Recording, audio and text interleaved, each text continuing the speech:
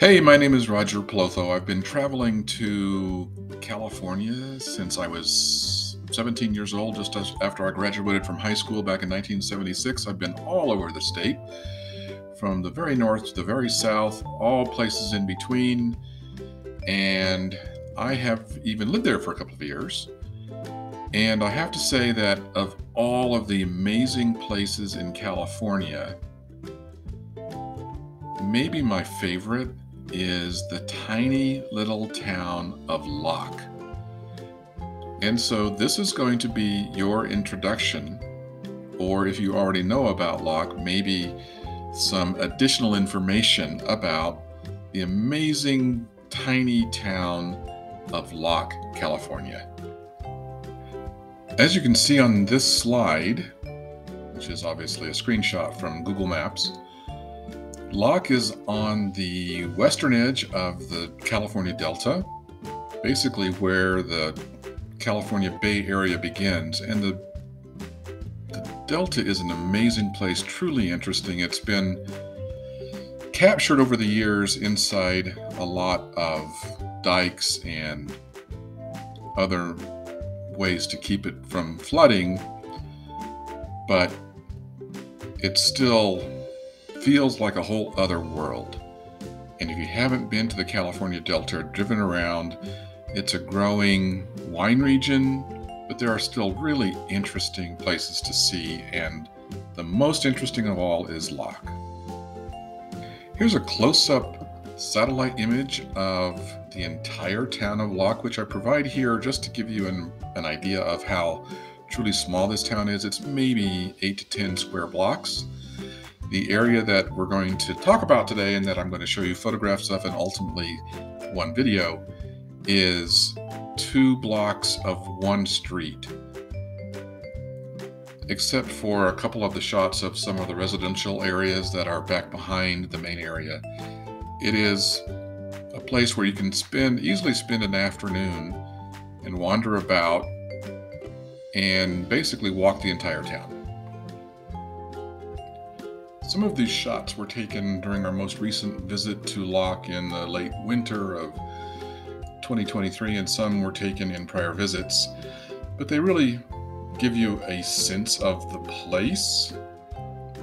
These are all essentially on the same block on one side of the street or the other.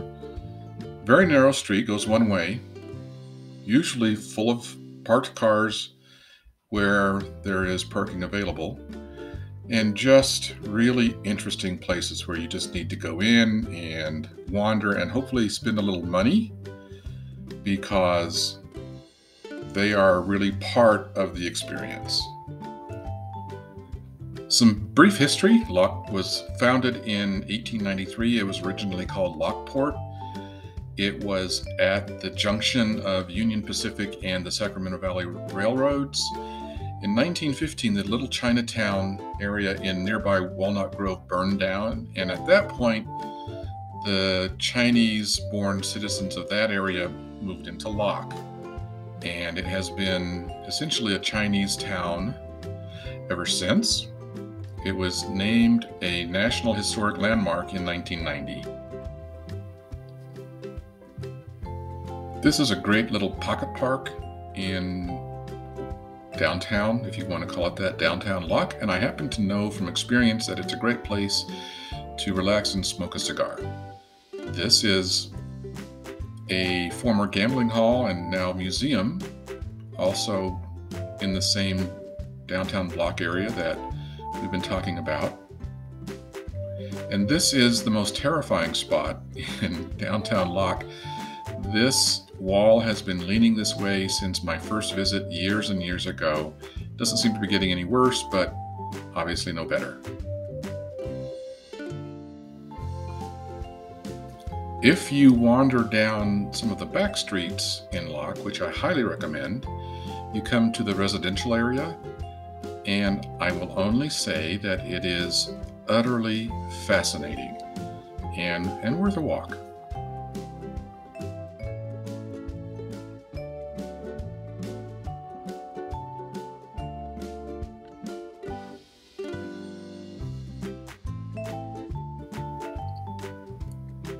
Okay, we're going to now get to the highlight of Locke, which is, and fair warning, the name of this bar is culturally insensitive, but it is what it is, and I'm just gonna say it. It's Al the Wops. If you go onto the website, it's called Al's Place, because you know. But for those of us who are visitors there, and for those of us who know it, it's Al the Wops, and that's what the sign says. And it is, in my humble opinion, and I'm not, you know, an expert on bars, but I do love a good dive bar, and this is a great bar with a great bartender named Suzanne, who will be featured in the video coming up here shortly, and has really good food. The drinks are well mixed and generous and not expensive, but the place is amazing. It is funky. It is historic. When you walk in, the floor slopes away from you, and it is full of really awesome stuff on the walls, and here it comes, on the ceiling. On the ceiling are dollar bills, and you're going to see a video here shortly of how these get there. And here's all I can tell you. Suzanne is not only just one of the world's great bartenders, but she knows how to teach the trick to sticking dollar bills on Al the Wop's ceiling. Enjoy. So do you read the bill? They're with the remote. All right. So what we do, I had to put a piece of tape in the middle of this one because the dollar was ripped. What I usually do is I take a tack and I put it right in the middle of George's face, because that's the best place to put it. Take a couple quarters. I usually use 3 for people that haven't done it before. Give it a little fold on both sides.